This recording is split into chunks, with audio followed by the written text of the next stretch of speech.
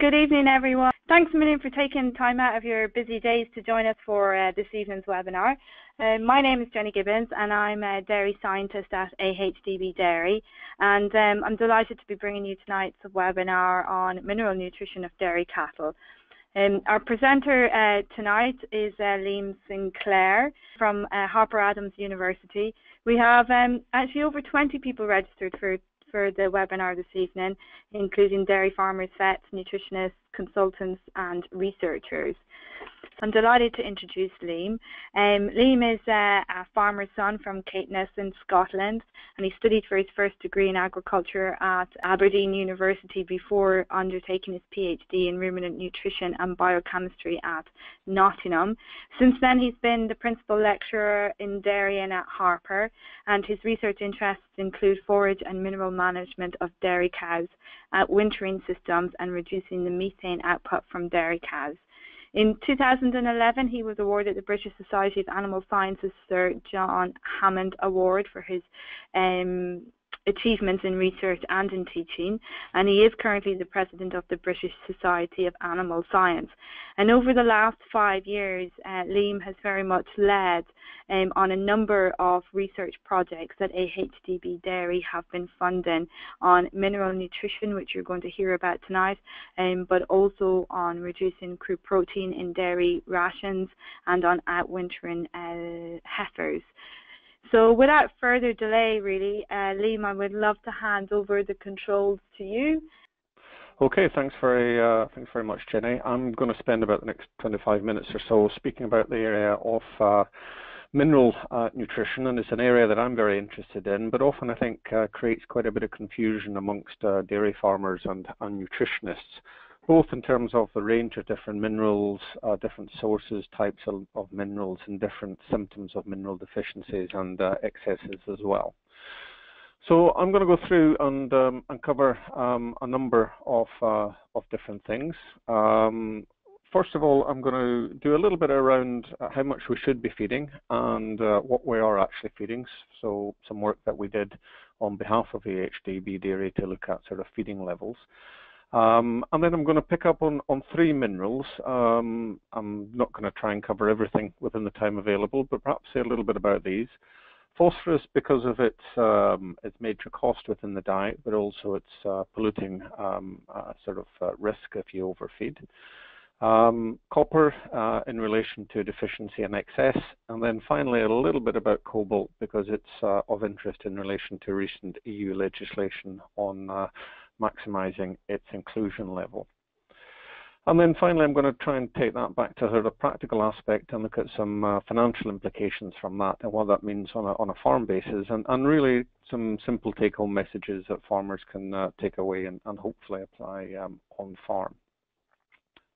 So how much mineral should we feed? What's the optimal amount? Well, anybody who's looking at rationing will go and look at some form of textbook, and there are a variety of different recommended mineral allowances. We've got NRC, which is the Americans, AFRC, ARC, which is British, CSIRO, so a whole variety of different mineral recommendations. All of these are generally based on a sort of factorial approach, so you look at how much the animal needs to maintain itself, how much for milk production, reproduction, and those kind of factors are all included within there. And if we look at that, then we end up with different sort of recommended levels, and this is our sort of simplistic values here for just 3 minerals. So we've got calcium, phosphorus, and copper. Some minerals are presented in the form of grams per kilogram dry matter, and some as milligrams per kilogram dry matter, but that really doesn't have any impact in terms of how important they are. So simply because we need to supply them as milligrams doesn't mean to say that they are less important, but obviously we need to supply greater quantities of these macro minerals. And this is just some NRC values here in terms of calcium, phosphorus, and magnesium, and I'll be returning to these, but there are other standards as well. And really, from a practical point of view, what we want to avoid is underfeeding. If we underfeed, then we have a variety of different symptoms of health and performance, and intake, milk yield can all be affected. But equally, if we overfeed, then that can increase the cost of the diet, for certain minerals such as phosphorus, and we've got sort of environmental aspects which are increasingly important. Some major areas, dairy areas of the world, such as California, then is actually the pollution of dairy cows, which is one of the major inhibitions in terms of expanding their dairy industry. So it shouldn't be underestimated. But also aspects of health and performance, which I'll come back to. So really we want to be somewhere in between these, not some undersupplying, but equally not oversupplying as well. So a few years ago we decided to actually survey and look to see, well, what are UK dairy farmers actually feeding in relation to these values? Are we generally underfeeding or overfeeding? So we went out onto 50 dairy herds, mainly throughout the Midlands and the north of England. They were quite typical in terms of milk yield, a little bit larger than the average herds, but they were quite typical in terms of the milk yield and the range of milk yield. And we did a number of things when we were on farm. We took samples of what was actually being fed. So if that was a total mixed ration, we took that for the lows and the highs. We took forages if they're being supplied separately. We took parlour concentrates. And we took water supply as well. And I'll come back to water because that's often an underestimated component within the mineral supply. And we also collected details on supplementary mineral sources and levels. And that's really to give us an overall true picture of what animals are actually consuming, rather than just what the diet is formulated on. I'll come back to that point a little bit later. If we look at some of the results, then, and I'll start with water, because that's often one that's ignored in terms of mineral supply. And the mineral content of the water varied considerably.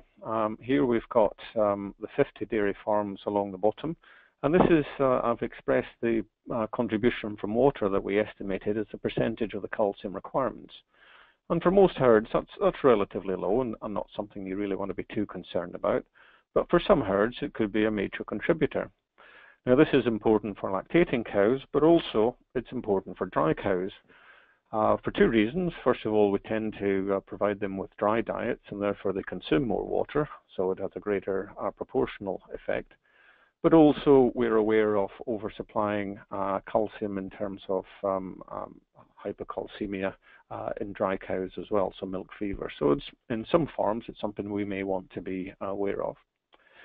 Other ones as well, magnesium for most herds, not a major contributor, but for some herds it was. And these herds varied in terms of whether they were boreholes or whether they were main supply. There was a variety of different systems within there. And sodium as well could supply a reasonable amount. So water shouldn't be something that we ignore, and within the overall picture, it's worth knowing what's actually coming from that supply. If we look at the overall supply then, so when we added all these different components up, so what was being fed in the parlour to what's being fed out of the parlour, supplementary sources, water, etc., then we express those as a percentage of the requirements. So rather than me expressing it here as milligrams or grams per kilogram dry matter, I've just expressed it in this graph here as a percentage of requirements. It makes it a little bit easier to see. And what we can see is that for all the minerals here, and we analyse for more than this, but the ones I've presented here, that generally they're all in excess. The one that is perhaps closest is phosphorus, and I'll come back to phosphorus. It was about 20–25% above requirements. But other ones, such as copper, which is one of the minerals I'm going to be coming back to, was about 2.5 times the amount that we needed to supply. Some of the herds, about 10 or so of the ones that we surveyed, were organic, and in theory, organic herds should be closer to requirements because they need a derogation to supplement with minerals. But when we actually looked at organic herds, we found that they were very similar to what the general pattern was for all herds. The caveat being that there are only 10 herds within this organic subgroup, but they weren't tremendously different. A little bit lower in copper, a little bit higher in something like potassium because of the forage component, but generally the pattern is there. So this is common across all systems. But that doesn't mean that all herds are over-supplementing, and I don't want to give that impression. On the next graph, next table here, there's quite a bit of data on there, and I don't want to confuse and make it difficult to understand, but this is the NRC requirement, so we have a little bit of a range here depending on milk yield, etc. And this is the mean values that we found from our survey, and this is the minimum and the maximum. So you can see that there's still some herds out there that are undersupplying, although the mean is considerably above requirements. But there's some herds that are grossly oversupplying on these major minerals. And the one I particularly want to focus on is phosphorus, and I'm going to be coming back to phosphorus in relation to its importance and why we should be looking at getting these levels correct. Similarly, for what we call the trace minerals, those that are supplied in milligrams per kilogram dry matter, again, some herds are undersupplying. So here we can see in this situation some herds undersupplying in zinc. Copper was generally being oversupplied in all of them. And cobalt, again, there weren't really any that were being undersupplied there. Cobalt I'm going to come back to at the end of the presentation, but I'm going to say a little bit more about copper for a number of reasons. Copper is a very good, what I'd call iceberg indicator in terms of our mineral nutrition. If we feed too little, we can get deficiencies, but if we start to feed too much, then we can start to get signs of toxicity as well. So if we can get copper right, then generally we can get most other minerals correct as well. So in relation to copper, if we focus a little bit more on that, this is the dry cow level. So although those were the lactation cow diets, maybe they're being compensated for by feeding less during the dry period, and we also surveyed the dry cow diets on the farms that we visited. And you can see that copper here, again, expressed as a percentage of requirements, is still being oversupplied. Zinc was about 4 times the amount of what was actually required. Manganese was even higher at about 6 times, and cobalt was about 10 times the amount. So we don't have a period really in the cow cycle where we are actually undersupplying. So this over supplementation is going across the whole production cycle. Focusing back a little bit again on copper, so this is our 50 farms along the x-axis here. Then we've got dietary copper level going up the y-axis, so this is milligrams per kilogram dry matter. And I've got 3 different lines here. This equates to roughly what the animals should be supplied, so about 11 milligrams per kilogram dry matter. 20 is what the UK feed industry has said should be the maximum amount under for the vast majority of herds that we should be feeding. And 40 is the EU maximum level. So feeding above that is illegal, effectively. But this value has actually changed, and the most recent EU directive is to reduce this down to 34 milligrams, so down to this level here, so lower than what it used to be. But even at 40, we had 66 out of the 50 herds, about 12%, who were over-supplementing. So they were supplying levels that were illegal. And if we come down to 34, that increases to about 10, so about 1/5 of herds who were over-supplementing. And about 80% were feeding above what the UK feed industry would itself recommend as being necessary, and all of them were feeding above what requirements were. In terms of later lactation, generally lower levels in later lactation, and we can start to see some herds now that were actually under-supplementing, although on average they were still supplying the above requirements over the whole lactation cycle. But we still have 2 that were supplying above 40, and if we drop that down to 34, we'll be about 5 or 6 who are above that. It would be nice if this herd here was balanced with this one here, but this herd here happened to be the same one that was supplying in later lactation as well. And in late lactation, around about 27 were feeding above the UK recommended level. So an over-supplementation from that perspective. So is that a problem? Well, we know that there are a consistent number of herds who have outbreaks of copper toxicity. But this was a survey that was done by Nottingham University, where they looked at cull cattle at a single abattoir, and they looked at liver copper levels. Now, liver copper levels are a good indicator in terms of overall copper supply. What the cow tends to do is that when she is supplied with more copper, she will store that in the liver. And if she is fed lower levels of copper, she will mobilize it from the liver. So the liver can be quite a good way of determining that. And if anybody wants to determine whether they are at risk of over or under supplying, then either taking a liver biopsy, which is what the vet can do, or perhaps more easily getting a sample from cull cows at the abattoir can be a useful way of determining that. Now, these values don't really matter too much in terms of what the absolute values are. And more important in terms of what these definitions are here. So this is deficient, so they're undersupplied, normal, high, and toxic levels. So toxic levels in relation to the cow, but also in terms of anybody who's consuming them, those livers as well. And this is for dairy cows and beef cows.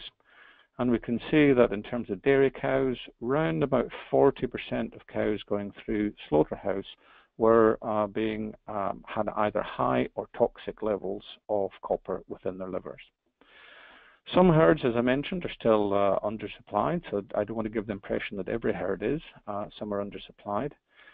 We've virtually got the flip side if we look at beef cows, in contrast, where there are a large number of cows who are actually deficient and considerably less who are either high or toxic. So certainly with dairy cows, we're perhaps killing them with kindness by oversupplying, and that has an effect not only on the cows in terms of toxicity, but also in terms of anybody who's happened to be consuming those livers. But we also feel that there may be a bigger problem than that. We feel that these cows with these high levels, even those that don't show clinical toxicity signs, may also be impaired in terms of their performance, particularly their health and immunity. And that's what we're currently investigating. We're taking heifers through their whole production life up until their first lactation and feeding them different levels of copper and looking at what the subsequent effect may be on immunity and health, because there is some suggestions that this high levels here, even if the cows aren't actually dying as a consequence, may actually have impaired immunity. So moving away a little bit from copper, I will come back to it in a few minutes. One of the ones that I mentioned was phosphorus, and phosphorus is important for a number of reasons. First of all, if we look at this shows world rock phosphate production, and this is what the predicted levels of supply are going to be. And some people would argue that we're going to run out of phosphate before we run out of crude oil. And you can see that we have reached the peak of phosphate production, and it's beginning to come down. Now, inevitably, that will result in increased prices, which in itself may increase supply from other sources. But nevertheless, we are looking at an increased potential cost of phosphorus within the diet. Traditionally, we fed phosphorus at quite high levels, and there's quite a bit of evidence to show that phosphorus is important in terms of intake and important in terms of aspects of reproduction. But it's the issues relating to its cost and the environmental impact that is important. And been several studies done over the last number of years looking at phosphorus, and I'm going to focus on one that was done in Northern Ireland. And these are long-term studies that are quite expensive to do and take a long time to do, but they are important questions that need to be answered.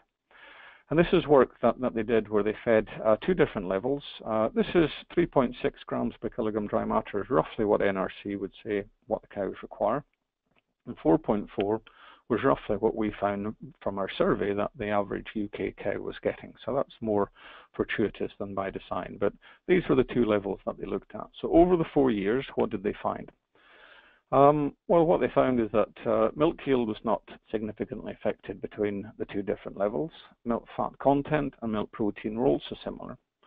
Depth of rib, which is an indication of whether we've actually got any a bone difference between because of phosphorus involvement, then there was no significant difference. And similarly, calving interval was not significantly different between the two. Slightly higher here, but it was not even approaching significant. So no effect in terms of reproduction. The major difference was that cows that were fed more phosphorus excreted more phosphorus. And this increase here, although it may look relatively small difference, was equivalent to around about 10 kilograms of phosphorus per hectare. And that's quite important in terms of NVZ regulations and in terms of derogations if you're an old grass farm. But effectively what was happening is that the more phosphorus that was being fed was being excreted, potentially causing pollution, but not having any major effect in terms of performance or reproduction. So moving back in terms of copper, and I said that copper was quite a good iceberg indicator in terms of getting the overall mineral level correct. And copper responsive disorders are the most common trace element deficiency. So if you look at veterinary lab reports, and the most common one that comes through is animals that are deficient in copper. So it's important that we don't undersupply. And signs of deficiency are quite varied. Copper is involved in over 300 different enzymes. It has a whole range of different effects, and there isn't really any clinical sign, although there are certain things such as pigmentation because of its involvement, and sort of classical ones would be circles around the eye, and you can get discoloration across the coat. But these are quite extreme if you're at that position. Reproduction can be affected, and certainly if you are deficient, then supplying extra copper can improve that. Growth, immune function, cardiac failure, changes in bones and joints are all important.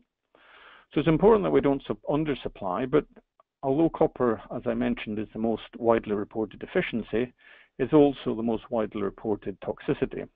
And it's because of this absorption by and storage by the liver, and the liver gets to a situation where it can't store anymore, goes into a bit of a crisis, releases all the copper, and basically you end up with dead cows as a consequence. But often there are very few symptoms of that up until you actually get clinical cases. So what about copper in terms of making sure that we get the right levels? Well, we can get what's called a primary copper deficiency, and that's where we haven't supplied sufficient copper within the diet. And that tends to be less of a problem in the UK. Most rations are adequate. As we saw from our survey, most dairy cow rations are actually well in excess. But even in terms of grazing situations, it wouldn't be that usual that the actual diet was low in copper. Not impossible, but not very often would you get that. So it's not usually because there is insufficient copper within the diet that you end up with a responsive disorder. What is a lot more common is the fact that copper interacts with a number of other minerals, and that's what can make mineral nutrition a little bit more confusing or interesting depending on what your perspective is. And a number of minerals can interact with copper and prevent its absorption or affect its metabolism, including zinc and iron. But perhaps the two most common would be molybdenum and sulfur. And what happens with molybdenum and sulfur is that they form within the rumen, they form a thiamolybdate that binds very strongly with copper and prevents it from being absorbed across into the animal. And there's also a school of thought that these thiamolybdates may also be absorbed into the bloodstream and affect copper-containing enzymes, although that's a little bit more of a controversial area. So therefore, herds who are grazing pastures or have silages that they know are high in molybdenum sulfur may justify those high levels, may justify higher levels of feeding copper because of these antagonists, are preventing the availability. So we looked back at our data again, and we wanted to see whether herds that had high levels of these antagonists were feeding higher levels of copper, which would be quite logical. So when we did that, so this is one of the major ones here, dietary molybdenum, and this is dietary copper on the y-axis here. So what you would expect is that herds that are feeding high, that had not feeding, these are background levels, nobody would be supplementing with molybdenum, but herds that had higher levels of background molybdenum should be feeding higher levels of copper. And those with lower levels of molybdenum should be feeding lower levels of copper. And in fact, what we found was the exact opposite, that really there was no pattern there. The herds that had the lowest levels of molybdenum, so down here, were feeding some of the highest levels of copper, and those that had some of the highest levels of molybdenum were feeding the lowest levels of copper. Although this level here would still be sufficient, even at these high levels of molybdenum, would still be sufficient to meet the animal's requirements. So there's no real relationship between molybdenum and dietary copper concentration. So despite the fact that these antagonists can have an effect, there really wasn't a lot of evidence that people were taking that into account in any major form. So what else can affect copper status? Well, one thing that we felt from our survey was that there seemed to be a difference in terms of different forages that were being fed. So we did a study at Harper Adams where we looked at two different basal forages. We looked at a maize silage basal forage, and we looked at a grass silage basal forage. The animals were supplemented with concentrates as well, but the major difference was these two basal forages.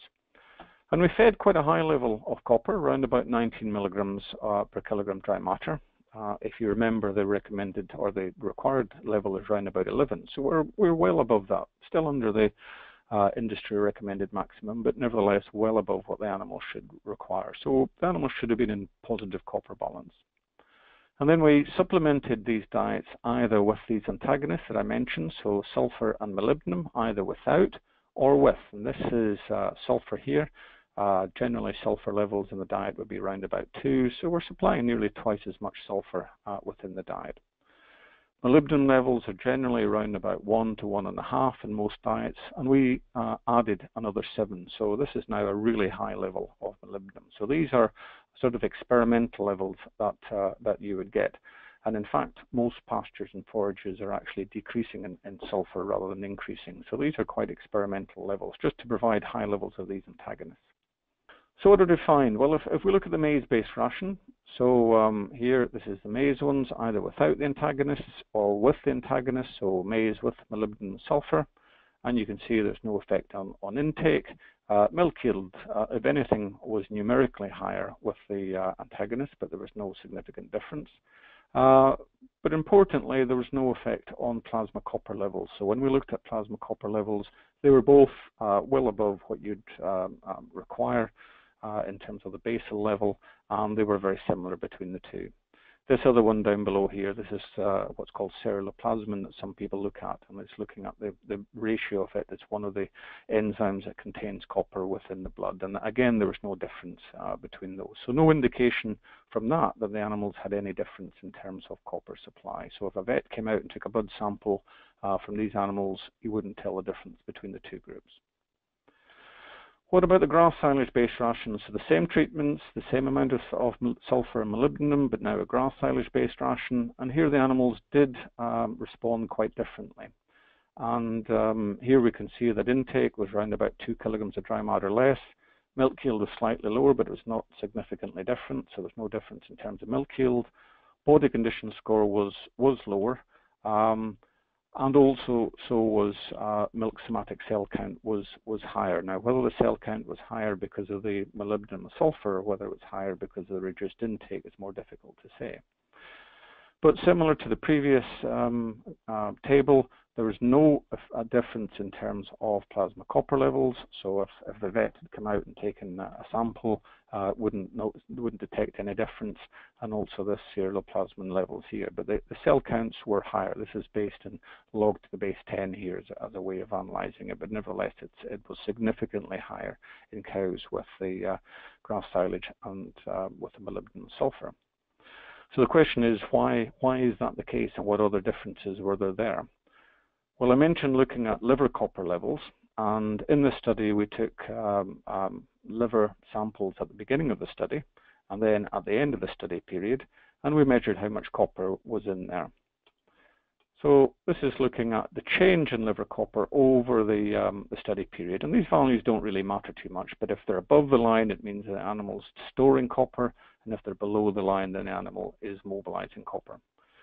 And you can see that on both the maize diet and the grass silage-based diet, without the antagonists, that they are both in positive, which is what we'd expect. We said we're supplying 19 milligrams of copper, which is well above requirements, and not a big difference between the two different forages.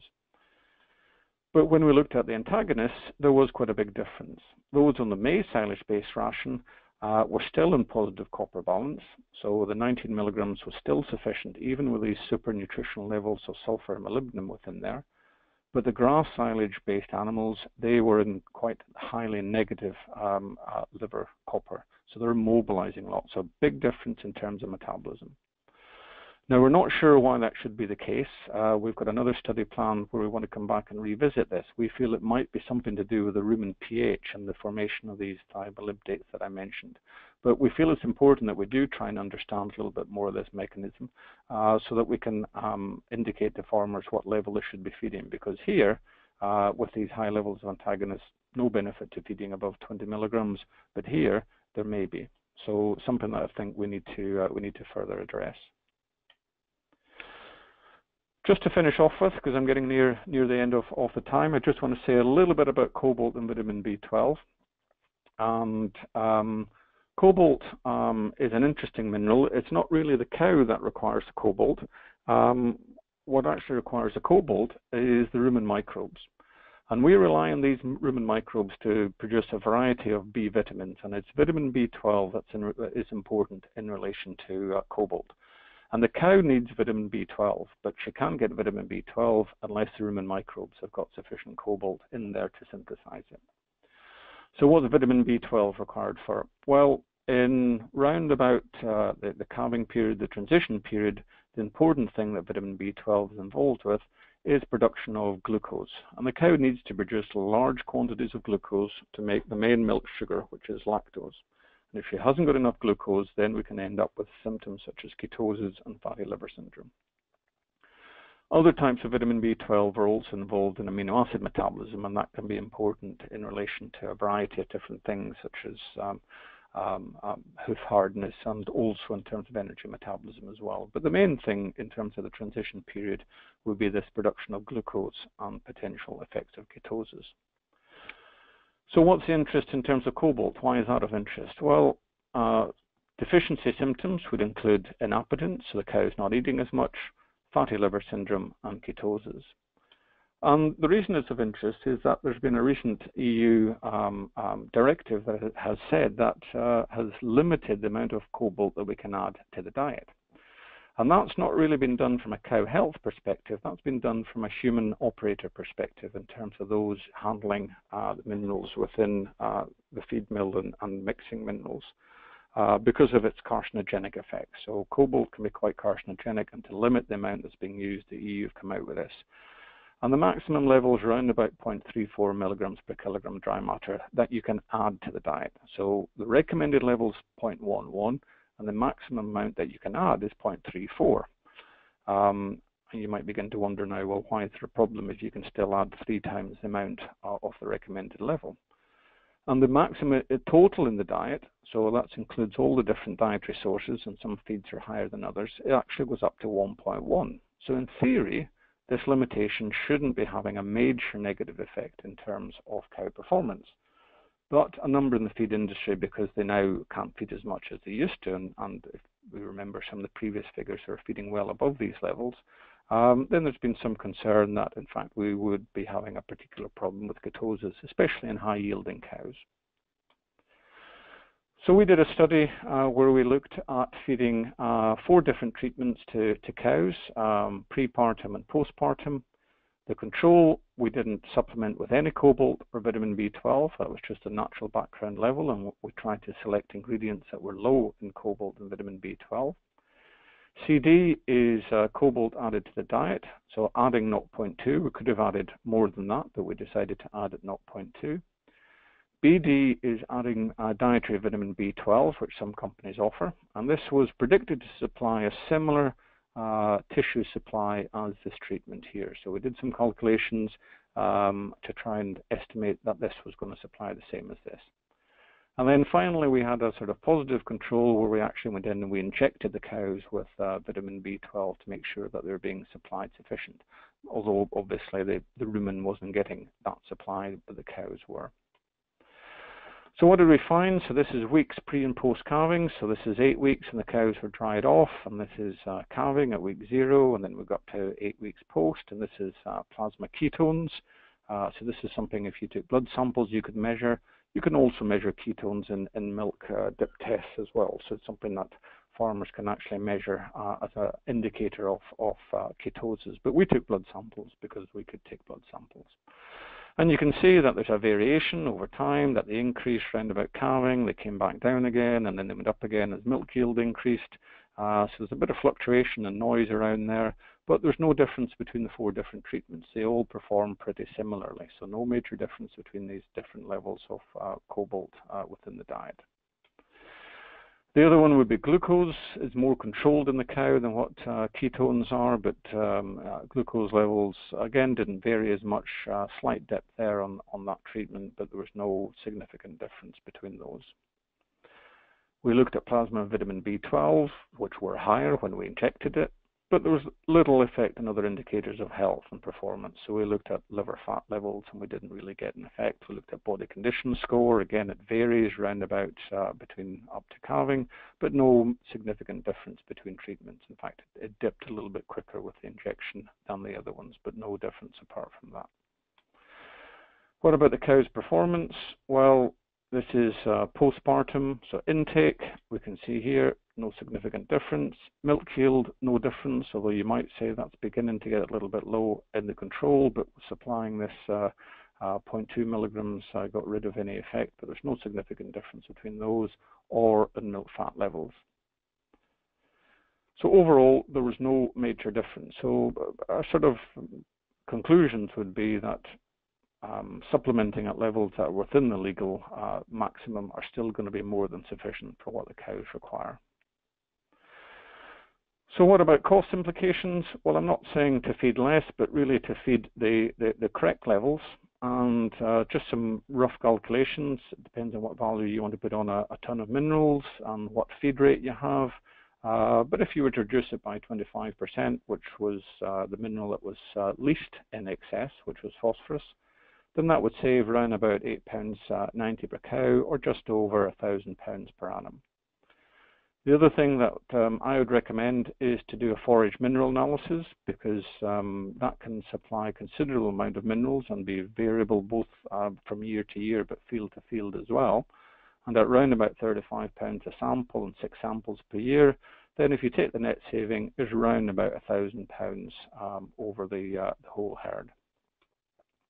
Another benefits would be in there would be reduction in environmental aspects and reduction in terms of risk of animal health, in terms of toxic levels of copper, and potentially these things that I mentioned in terms of immunity. So in conclusion, what can we say? Well, on most herds, they're supplemented well in excess of requirements, but not all herds. So the important thing is really to know what's being fed on an individual farm. And for copper, the current industry recommendation of 20 milligrams per kilogram dry matter is more than sufficient for the vast majority of herds. Any deviation from that should only really be done if you know that there is a known problem there, and to do it knowing what's in the basal forage. Forage source affects copper status. As we mentioned, we don't fully understand why, but we think it may be more to do with rumen pH, and we have a study where we'll be putting pH boluses in cows and measuring the pH and the copper status.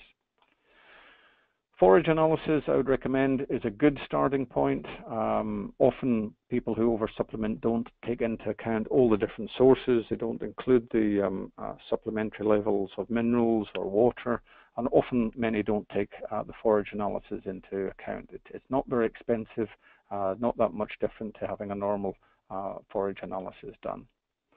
And for cobalt, the recommended levels are more than sufficient for what the animal would actually require. And finally, I would, if we look at cases particularly with copper toxicity as to why that actually occurred, often it's because nobody was in overall charge or responsibility for the mineral nutrition. Somebody maybe formulated the ration, someone else maybe decided to get some free access minerals, someone else maybe decided to use some bolus, particularly on heifers or grazing animals, and when you added them all up, that's where the problem was coming. So one person needs to be responsible. Okay, I'll just finish at that. Thank you very much. Okay, excellent. Thanks very much, Liam. I'd like to sincerely thank you for your time tonight and to deliver this webinar. We've had some great thank you messages come through on the chat box. So thanks from me and thanks from everybody at home listening.